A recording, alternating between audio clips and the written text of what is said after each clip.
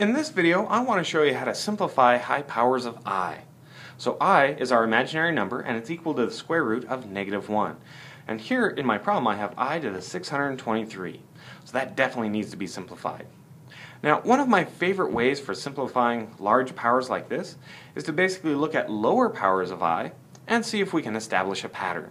Okay, so let's go ahead and look at some of those lower powers. So I to the first power is basically I squared is a -1, I to the third is -I, and I to the fourth is 1. Now if I go higher than that, the interesting thing is that this pattern of 4 numbers actually repeats itself.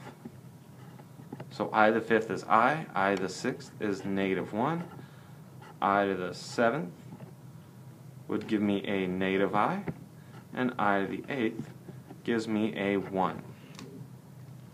So again, you can see that pattern of 4 numbers just repeats.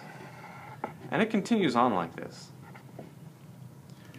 Now, if I want to know what I to the 623 is, that helps me out a little bit.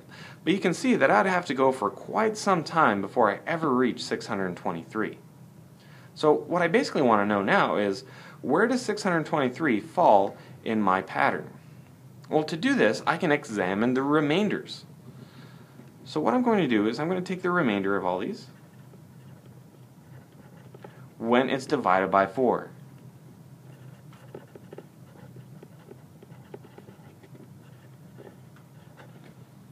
And that may not seem very interesting, but watch what happens when I take all of the exponents, divide them by 4, and just check out the remainder.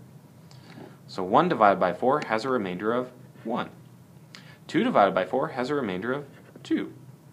3 divided by 4, remainder of 3, and 4 divided by 4, a remainder of 0. Let's see, 5 divided by 4, remainder of 1, 6 divided by 4, remainder of 2, 7 divided by 4, remainder of 3, and 8 divided by 4, remainder of 0. So the remainders have that same pattern, only it goes 1, 2, 3, 0, 1, 2, 3, 0. We can use this to figure out where 623 is. The way we do that is basically the same way. Take the power, divide it by 4, and then find out what the remainder is. Let's do that. 623 divided by 4. So 4 goes into 6 once. Subtract it away, we'll get a 2. Bring down the other 2. See, 4 goes into 22 5 times. That'll give us a 20. Subtract that away, I'll get a 2 and bring down my 3. So 4 goes into 23 5 times. And then I'm just left with 3, so 3 is my remainder. That's the important number. So if we look at our pattern, 3 is associated with a -I. So if I want to simplify I to the 623, I know it is simply -I, just like that. And you can use that for any power of I that you want. Just divide it by 4 and look at the remainder. If you'd like to see some more videos, please visit mysecretmathtutor.com.